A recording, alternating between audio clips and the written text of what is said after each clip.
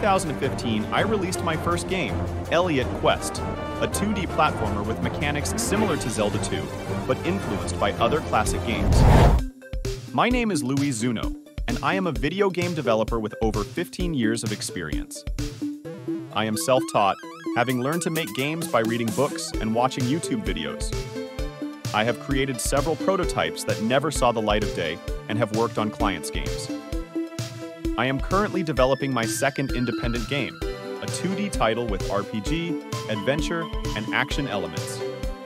Influences for this game include Gargoyle's Quest and Zelda, and I aim to incorporate RPG elements from modern games. The working title is Terry Tales. Our main character is a Shiba Inu who controls a special suit that grants him combat abilities, similar to Earthworm Jim. I won't reveal the story just yet, as it will evolve with the game's development. The inspiration for this game comes from my son, Terry. Therefore, I am incorporating characters and game mechanics that he enjoys. I will use pixel art for the graphics, as I have over 10 years of experience creating game assets.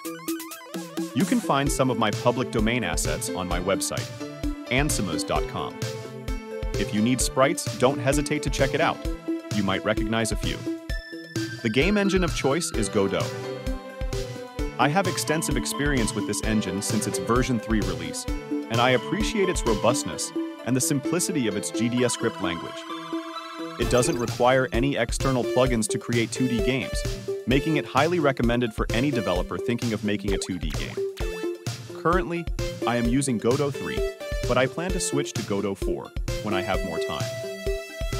I'm not a musician and have no formal training in music, but I have been practicing and producing tracks in FL Studio with my MIDI keyboard for a couple of years now. While making my first game, Elliot Quest, I spent my savings over 2 years to develop the game. This time, I don't have that luxury. To support my wonderful family of 4, including myself, I take on development gigs.